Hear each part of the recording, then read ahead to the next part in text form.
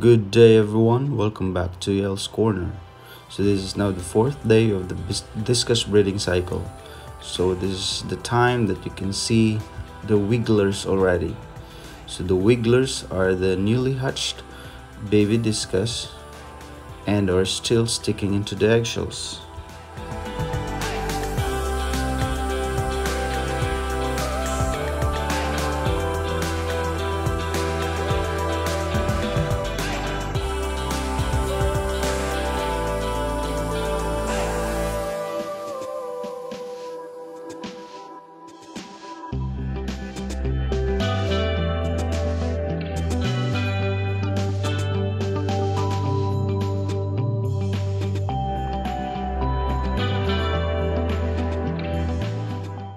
This is now the seventh day of the discus breeding cycle.